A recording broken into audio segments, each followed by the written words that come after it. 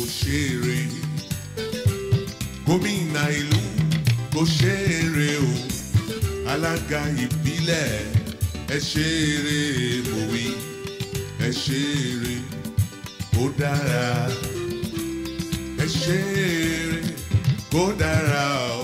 The proposed 2022 budget, which was prepared by the executive arm of the Somolu local government area headed by Abdulhamid Salau, has finally been presented to the legislature for approval. The presentation was done in the presence of council officials and members of the Legislative Council, political leaders, traditional rulers, and stakeholders.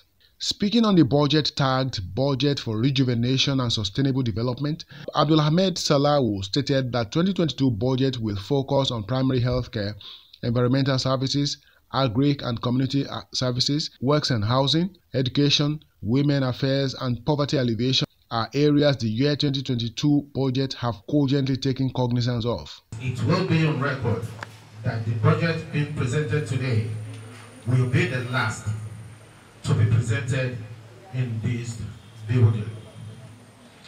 As the local government will have a new edifice, hence year total budget 5,23,498,047 naira and 2 kobo is hereby presented today to this honorable house.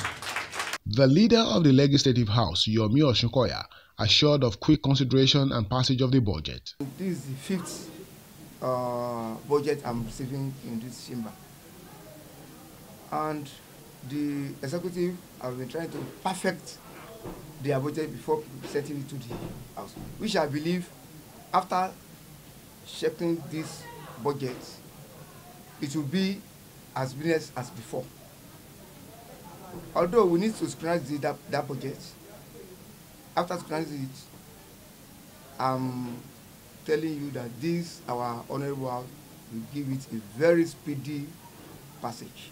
With this presentation, the execution of the provisions of the 2022 budget in Somolu local government will soon begin. We have so many projects, like we are building a new secretariat for Somolu local government, because we ceded this place to our governor, His Excellency Mr. Babajide Olusegun Somolu, because they wanted to build a befitting general hospital in our local government, and they don't have enough space.